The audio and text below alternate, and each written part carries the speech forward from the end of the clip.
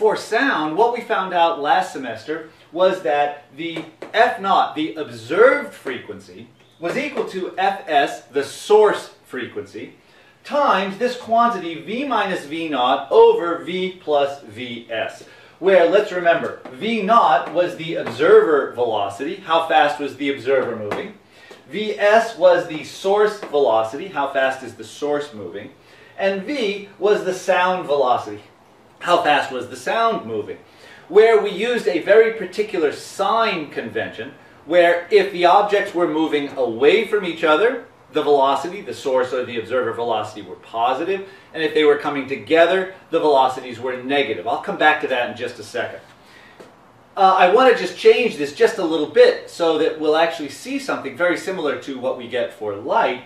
Let's divide the top and the bottom by the velocity of sound. So V over V, that will give us 1, minus V naught over V, over V, which is 1, plus Vs over V. So we get this result here, Fs times 1 minus V naught over V divided by 1 plus Vs over V. With light, it turns out that it doesn't matter if the source is moving or the observer is moving. The only thing that matters is what is their relative velocity to each other. How are they moving relative to each other? So both of them moving together like this is exactly the same as them standing still.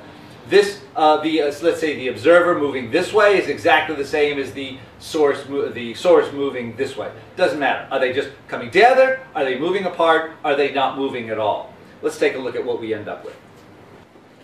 For light, we end up with the result where FO, the observed frequency, is equal to Fs, the source frequency, times 1 minus VREL over C. So it looks very much like this numerator up here, but without the denominator, where VREL is the relative velocity of the two objects. How are they moving relative to each other? And we'll see what this means a little more specifically when we stick some numbers in. We'll do that in just a minute. And then C is the speed of light, as opposed to the speed of sound for the sound Doppler effect. For light, the light Doppler effect, we have the speed of light.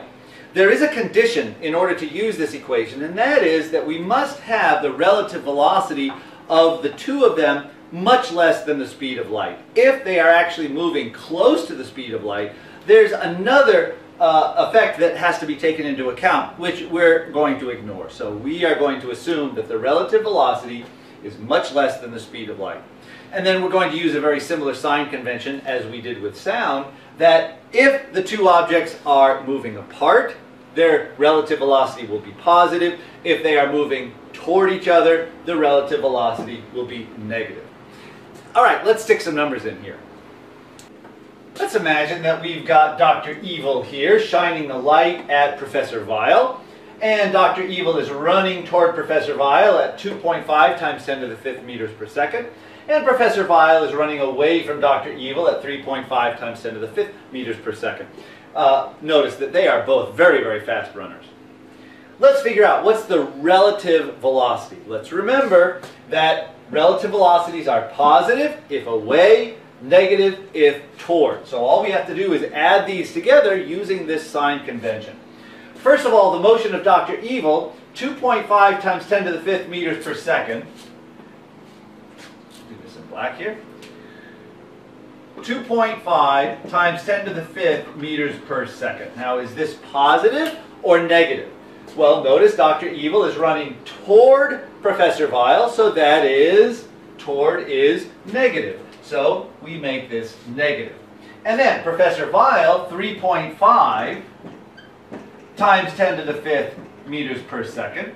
Now, is that part positive or negative? Professor Weil is running away from Dr. Evil.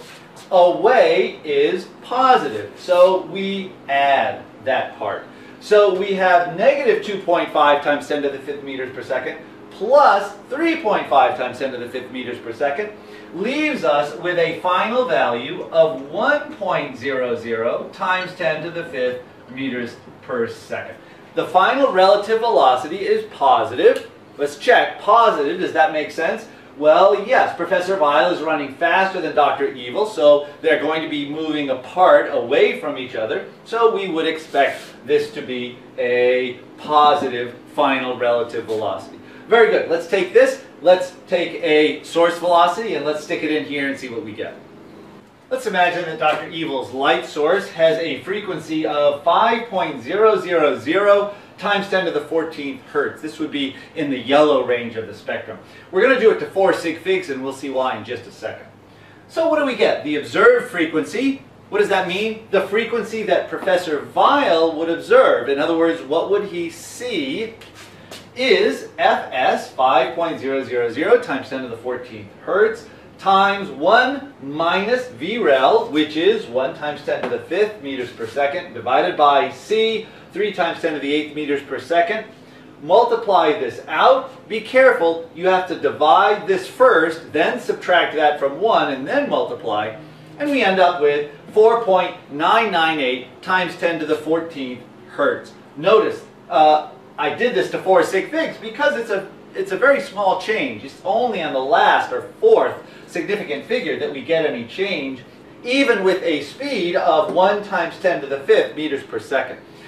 They would have to go even faster than this to get more of a Doppler effect.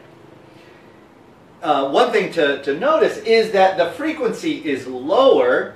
The observed frequency is lower than the source frequency, which means the wavelength is longer. This is a very, very commonly observed astronomical result. When astronomers look at distant galaxies, the wavelength is longer than expected, or longer than something if it had been stationary. We call this a redshift. In other words, the light from distant galaxies is redshifted, and this can be determined from absorption lines in their spectrum. You know where the absorption lines should be, and they turn out to be a little bit towards the red end of the spectrum. Well, what does that mean? It means those distant galaxies must be moving away from us. This is from the Hubble expansion of the universe, that these distant galaxies are redshifted. Very, very good. There's one more characteristic or quality of electromagnetic waves that I'd like to talk about just before we finish. Let's go back to the waves that were made in this chain when we first started class. And we talked about if I were to move this end up and down, we get these waves that oscillate up and down propagating through the chain. But what if, rather than just moving this end up and down, I were to move it back and forth and up and down and back and forth and all in any random direction? We get waves in the chain that are oscillating in any possible or every possible direction as they propagate through the chain. Well, the same is possible with light. When we were looking at our source, I asked us to imagine that this charge were moving up and down in a very simple sinusoidal motion. But what if, rather than just going up and down, it were actually moving in all sorts of different directions, in a random sort of motion? This is actually much closer to what the motion of charged particles actually is like. Even in a current, in a wire, electrons don't just move in a straight line. They move in a very random fashion, bumping into things all over the place as they drift along, perhaps in one direction. So the waves that are formed by these charges moving all over the place will actually be moving, the electric field will be all over the place, changing and varying in all sorts of different random directions. Well, what sort of effect does this have on the electromagnetic radiation? What kind of waves do we end up with then? Well, let's just take a look. Let's imagine with the chain, if I were making a wave, and this end was moving all around in any direction, up and down, side to side, diagonally, whatever, that would make a wave where the chain was moving in every direction. But let's imagine we took this chain and we passed it through, imagine, say, two pickets in a picket fence or something. Imagine these two pickets were very, very close to each other, and it allowed the chain to go through them, and it only allowed the chain to move up and down, but it didn't give it enough room to move side to side. Well, what would happen? As that chain went through the two pickets of the fence, the chain, with the oscillations all over the place on this side, this point here would only be able to move up and down, and when the wave made it through on the other side, the chain over here would only be moving up and down. There would not be any motion side to side.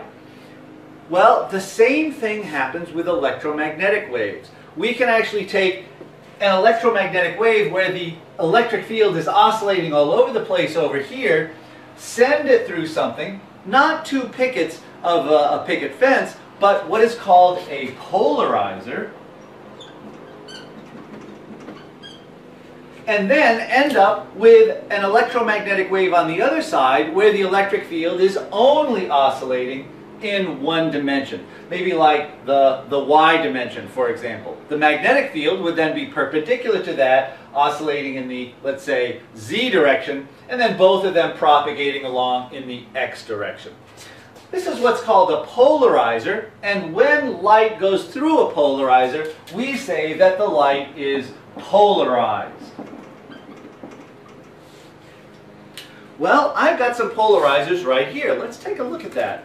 I've got a polarizer, and hopefully you can see through the polarizer. What happens is the light is coming off the screen, off the board, into the camera, and when it passes through the polarizer, that polarizer cuts down some of that light. So it's not as bright. You'll notice that if you look through the polarizer, it's dimmer. However, what if I were to take another polarizer and I were to add it to the first one? Well, it cuts down more of the light. But notice what happens if I rotate these two polarizers so that they are in line with each other. That would be like having two sets of fence posts in the same direction. Once the light went through one, going through the other is going to not have any effect. But what if I rotate one of these so that it is perpendicular to the first one? It cuts out all of the light. That would be like having two fence posts this way and then two fence posts this way, and having the chain only go through the little hole right in the middle. It's not going to allow any wave to make it through at all. So in this case, it's cutting out all of the light. But if I rotate it some more, we allow the light. So light when the two polarizers are parallel, no light when they're perpendicular, and then more light when they're parallel again. And you'll notice that if I get these just lined up, then one polarizer doesn't cut out any more light than the first one did. Adding another one doesn't cut out any more light. What's going on here? Can we figure out just how much light goes through a polarizer? Yes, we can.